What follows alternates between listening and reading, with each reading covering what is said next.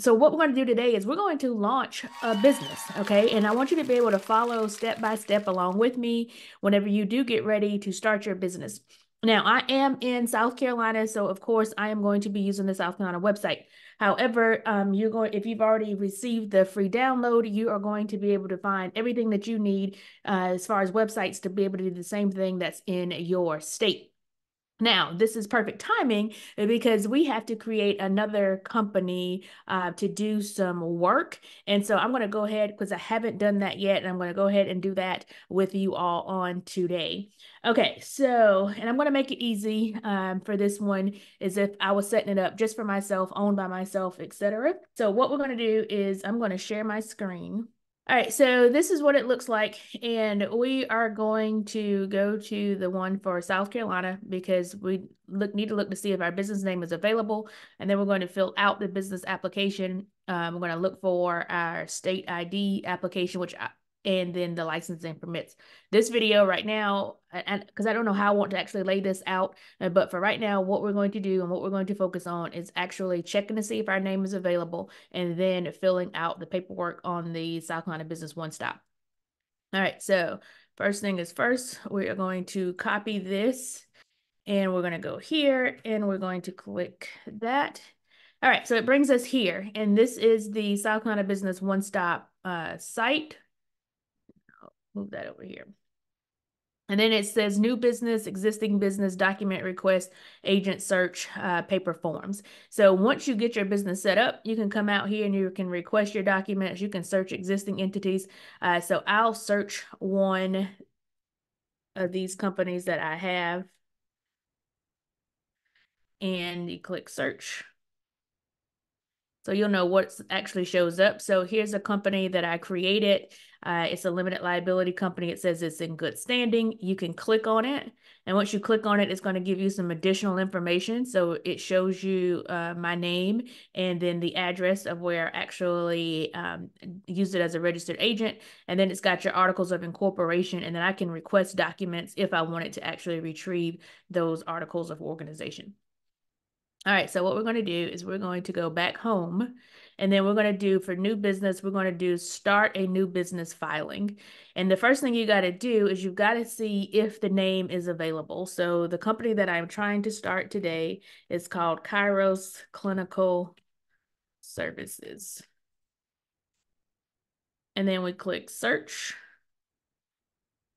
And it says this name is available. So no one in South Carolina has this name. Now, it's very important because just because it's not taken in South Carolina, you still may want to see if it's taken someplace else. Not necessarily that you can't register it, but I usually always like to go to Google and type in the company name and see what comes up. And so we've got Kairos Health Systems, which is senior living consultants. We got some mental health stuff. So nothing major. And the reason you do that is because just because it's available in your state, you want to make sure that you're not using a name that's already maybe attached to something that's very popular or something that's negative, and then they get your company confused with that company. Don't think of, oh, I'm only going to be in my state, so I'm not going to worry about if it's affecting me anyplace else, because I want you to think long term. And I want you to think that growth and scale. So where you are now may not be where you're going to be 10 years from now. And so that's why I want you to just go out here and look. You can even go under images and see what all comes up when you do that. And we'll just look and see nothing major there. One of the reasons why I use the word Kairos, so if you're trying to name your company, you can actually, it's Greek. And so if you go to Kairos meaning, it'll pop all this stuff up. And Kairos is Greek for right time, season, or opportunity. So it refers to the timeliness of an argument. So often for an ad or an argument to be successful, it needs the appropriate tone and structure, come to a right time, all this kind of stuff. But I like this one better. What's the biblical meaning of Kairos? The appointed time and the purpose of God. And so that's one of the reasons why I'm choosing this. I already knew that this is the name that I was going to choose. And so when you're trying to name your business, try to think of things that maybe in another language mean something else, or something that you're trying to portray, because you can also use it as a talking piece.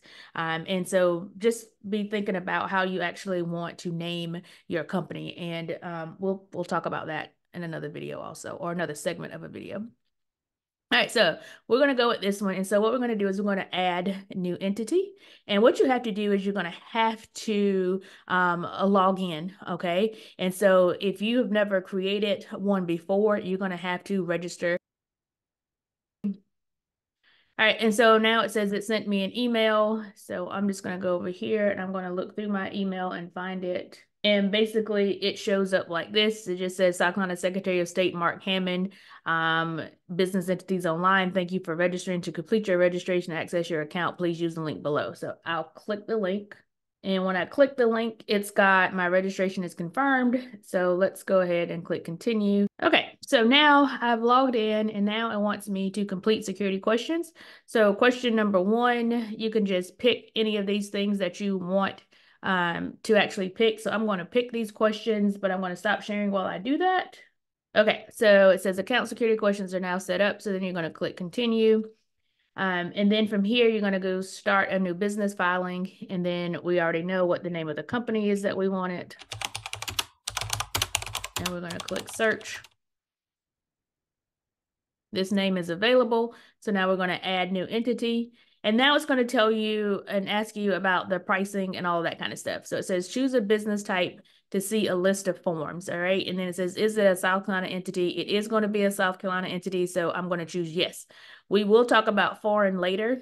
So that's whenever you're originating in one state, but you want to do business in another state. You may have to register your business with that state, and that's called foreign filing in another state. But because this is going to be a South Carolina entity, we're going to do yes, domestic. Choose a business type. So this is where you're going to choose whether you're a corporation, LLC, limited liability partnership, limited partnership, nonprofit, benefit corporation, reservation, or registration. I am going to create this one as a limited liability company. And we'll go over, we'll break down what all of these mean so you make sure that you're picking the right one. I will have a disclaimer, however. What I am going to show you is what I have done in the past, how I have set up businesses, what advice I got from my accountant, and folks when setting these things up. I encourage you to do the same, so that you know the ins and outs of each one of these, what's going to work best for your business and how you should actually set it up. However, this is what I know I need to do for this one. So I'm choosing limited liability company. And then it has the available form. So it's got articles of organization that we're going to have. And then it says partnership to LLC conversion. We're not doing that. We're doing the articles of organization that is required under the state of South Carolina laws. In order to organize an LLC, you have to have articles of organization. And so we're going to do start filing for that, but we're just going to go start filing. And then what you're going to have to do here is you're going to have to fill out this part. And so what this part here is who's going to be the contact for the account. So I'm going to fill all of this in. And while I fill that in with my personal information. Okay, so I just put in my information, my personal information, and now it's saying it does not include the right corporate entity ending. And so whenever you're creating an LLC, you're going to have to put in the LLC on the end of it. And so we do comma LLC. And so here's everything here that you, oh shoot, it's gone now, but it's just telling you what endings would have to be there. So because I'm creating this as an LLC, that's what I'm putting there. And here you go. The name of the limited liability company must contain one of the following entities. And it's got limited liability company, limited company, or any of these abbreviations. Now, under agent name, it says must be different from entity name. I am the registered agent. And so over here, you can put, it says enter the initial registered agent's name and office address for the LLC. So that's exactly what I'm going to put there. So I'm going to put the office address. So I'm going to go do that and my name. All right, so that's that. And then it says initial designated office. Enter the address of the initial designated office in the limited liability company. Now I'm using our office address at PCN. And so if you're a home-based business, you do not have an office yet, then you can put in your home address. Notice some of these can be a P.O. box, some of these cannot. So your agent information here, this cannot be a P.O. box, okay? So you can't put a P.O. box there. You're going to have to use your home address, or you're going to have to use your office address. Down here under initial designated office, it's the same. So I'm just going to type the same thing in.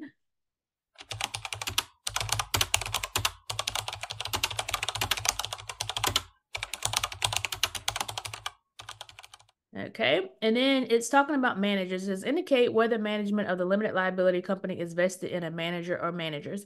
And so we're going to say yes. And then I'm also going to be the manager name. And we will talk about this. We will talk about this later. Okay, so 401 Western Lane, Suite F, Irmo, South Carolina 29063. All of that's there. And we're only going to have one manager. Okay, and if you had an additional manager, you would click add there, but I'm only going to do one. And then it says members liable for its debts not required. I never check anything that's not required. If it's not required, I'm not putting anything in there. So all of this stuff is not required, so I'm skipping over all of it. And then it says registering your LLC name does not in and of itself provide exclusive right to use the name on or in connection with any product or service, use of a name or trademark service for further clearance. So all of this stuff is just telling you about trademarks. Again, if you took somebody else's name that they're using someplace else and they have it trademarked, then this is the warning that's telling you that. And then just some other legalese that you need to read down here. All right, and then organizers, only one organizer is required, but you may have more than one. So again, I'm just going to put myself. Who is signing this form? That is going to be an organizer. So if you have somebody that is doing this for you, then that person will be put in filer. And then it says, I understand the undersigned. I'm typing my own name as an electronic signature and verify that I am present during the filing of this document. So I'm going to include that, and then I'm going to type in my name. Okay, so a couple of things on this particular form here. So this is the electronic version of it creating your articles of organization for you, okay? And that's why it's asking you to put these things in.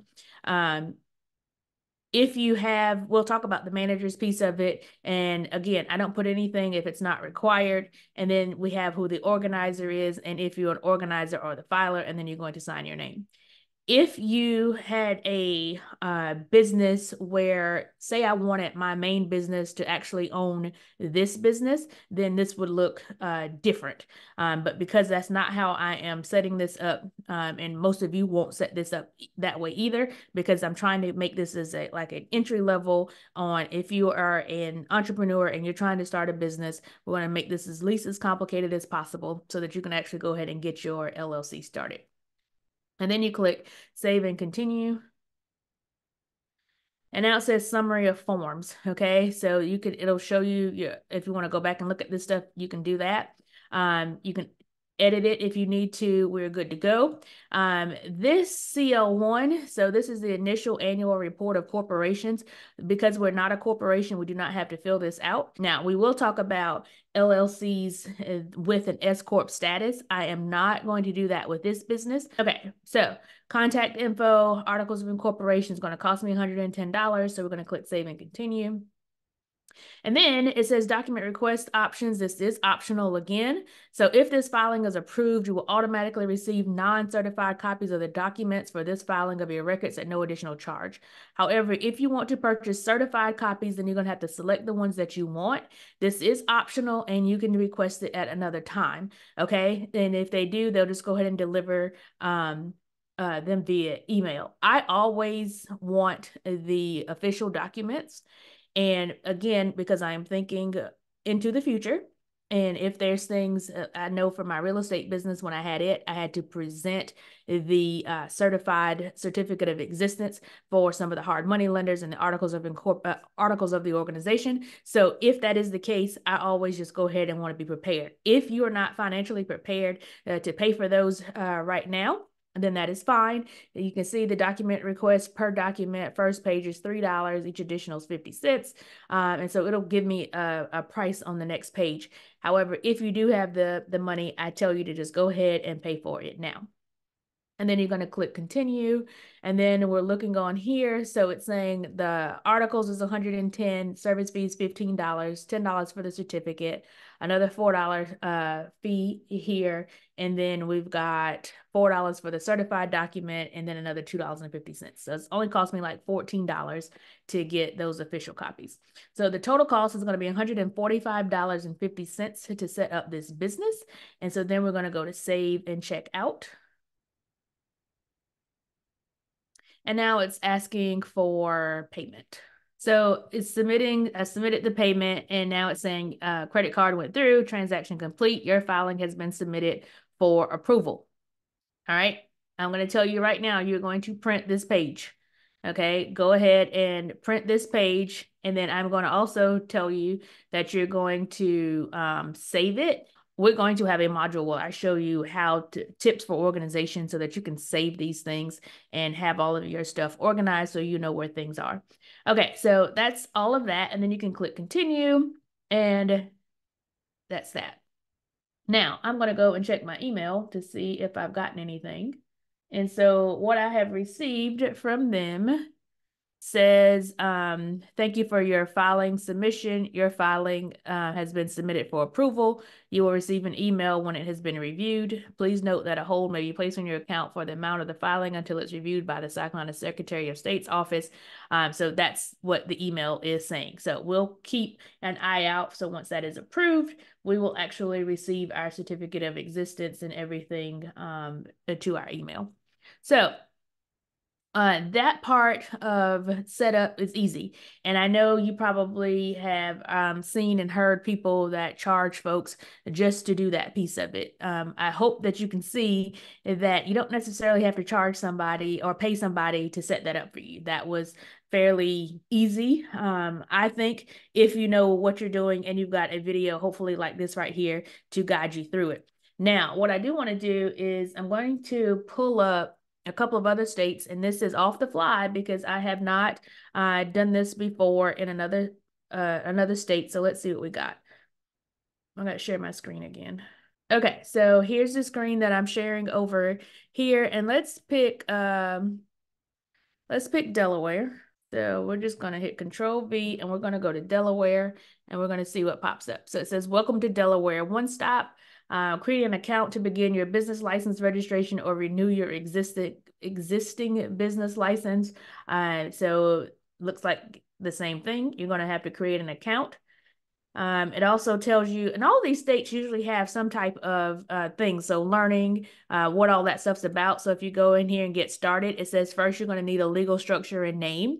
And then it talks about the various types and the variety of types of legal structure entities that you can have. And this one right here is pretty cool. So it gives you that and all the fees.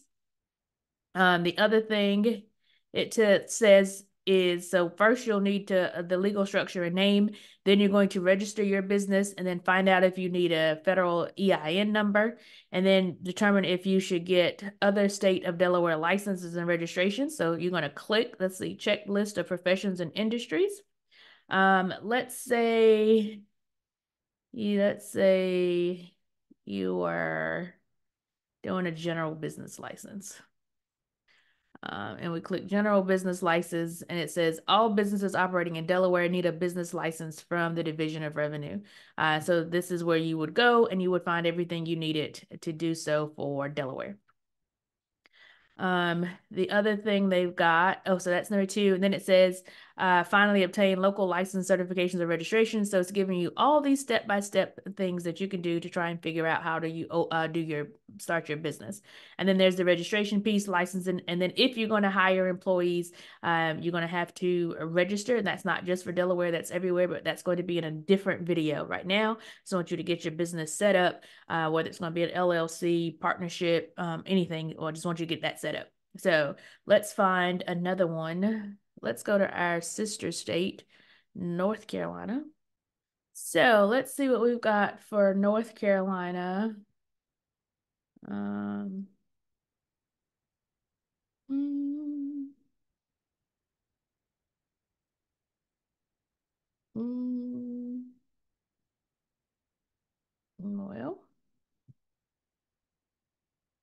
how do I start? There it is, my business. So let's go there. And here we go, step by step. How do I start my business? Register your business. The way your business is structured affects taxation, legal, and financial responsibility. So you click that, and let's see what comes up. For entrepreneurs to small businesses, our team of small business advisors connects clients with information they need from state and local people. So this just has some business planning checklists. So it has some good information out here. You're deciding on a business structure. So if we did learn more here, let's see what comes up. So sole proprietorship, and it's saying a sole proprietorship is a business that is owned and operated by an individual. So that's just one person that is owning this business. Now, you may say, well, Ranarda, you just set up a business. Why didn't you choose sole proprietorship? And the reason I didn't choose sole proprietorship is because of the taxation piece that's with it. And so that's why I'm not doing it. It says the owner is personally and legally responsible for his or her actions. All profit or loss from a sole proprietorship belongs to the owner. So that is the main reason why I do not have any of my businesses set up at sole proprietorship, is because I always want my business separated from my personal and shielded as much as possible. Then you have a general partnership that's formed by 2 or more people who agree to contribute money, labor, and their skill to the business. All partners typically are held legally responsible for their own actions. To file your sole proprietorship or general partnership names, then it's telling you what you have to do. Now, I do have business partners in my other business, but we are not set up as a general partnership. We're actually set up as a corporation. We're set up as an S Corp from the beginning. So we did not, for that particular business, we did not do LLC with S Corp status. We actually did that business and set it up as a corporation. Okay. And then, so just because you have partners do not mean you have to have a general partnership. And then limited liability company is legally distinct and separate from its owners. That is the reason why I did not set up anything as sole proprietorship. Again, like I said, I want to separate my business from my personal. So LLC allows me to legally distinguish myself from the owners. It offers its owners both limited personal liability and actions of the business and special tax treatment. There's the other reason why we did it, that may prevent what has been called double taxation of the owner's income. And we'll get into that. And then to register for it, it tells you how to register there. And then you got a C Corp. I have never had a C Corp, so I cannot tell you anything about a C Corp other than I know it has certain things with distributions, dividends, and shareholders. That is not my area of expertise. I have never set up a C Corp. I cannot tell you if one is better than the other. I do know that when we set up our business, we were advised that S Corp was the way to go. I do not remember why. I think it had something to do with size, maybe. I don't know. But it wasn't beneficial for us to do it as a C Corp. So we are a S Corp for my main business. And then you got nonprofit. Here's the S Corp. So an S Corporation is a corporation of LLC that has elected a tax status with the IRS. All right. So it's basically saying that these elect to pass corporate income, losses, deductions, and credits through to their shareholders for federal tax purposes. They report through flow through of income and losses on their personal tax returns and are assessed at the individual tax rates. We will go into that because I do have experience with it. So basically what it's saying is whatever monies the S Corp makes, the money is then going to flow back to the owners. The profit is going to flow back to the owners on what we call a K-1 statement. So we will definitely get into that. And then it says this allows S Corps to avoid double taxation on their corporate income. We will talk about it because I am familiar with that. But again, as a disclaimer, you need to talk with a tax advisor about what is going to be best for you. This right here is just me telling you how we have our things set up and how we run things, but you're going to have to get legal advice and tax advice from somebody else. What I can tell you, because I have done this before too, I set up a business entity wrong. It was one business was supposed to own the other business, and I set that up incorrectly. I did ask someone how to set it up, and that person guided me wrong. So, and it was somebody new. It was so what I am going to tell you is make sure who you're getting the advice from makes sense. And some of this stuff you can do research on yourself. You can do research on that company. So I do advise you, if you can read enough and then say, well, that doesn't really make sense, ask questions, okay? Read reviews, because I did set that up wrong. Now, the cool thing was it was a lot for the new accountant to actually get it fixed, but it did get fixed. So don't let fear of all these terms and all this kind of stuff scare you from getting started. The main thing is get started. Okay. And let's see. And then they got some small business advisors. So that's all of that stuff. And then we'll do one more. I've set a business up in Georgia before for somebody. So let's see New York. Let's see what New York has.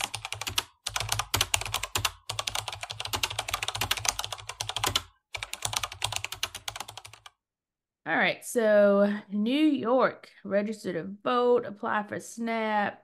We don't want to do any of that.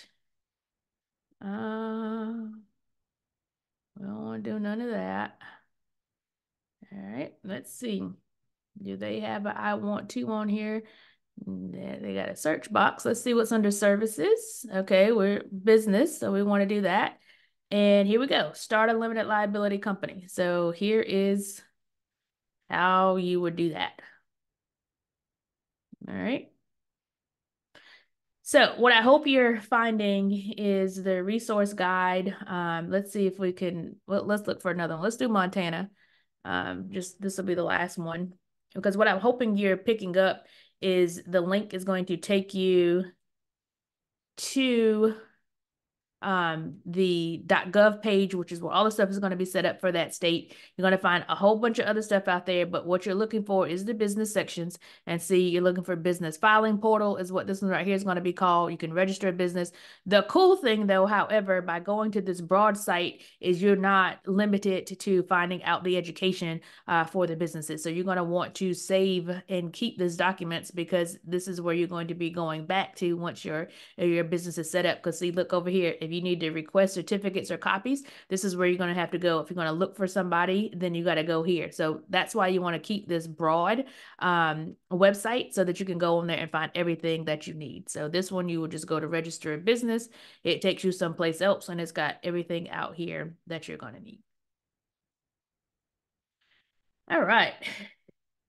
So hopefully that was helpful. What we have covered so far and is how do you actually set up your LLC? And so that's what we've done. That is step one. And I now know since I finished recording this video, I am not going to just make this one super long video. I am going to just break it up into different sections. And so this section was get your LLC started. So if you are a business entrepreneur trying to start a business and you want to just set up the LLC, this is the video for you. All you have to do is set up the video.